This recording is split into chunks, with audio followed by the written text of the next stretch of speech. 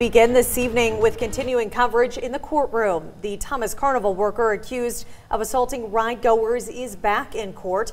Roberto Salaman Garcia pled not guilty to 2 felony and 2 misdemeanor counts of sexual assault.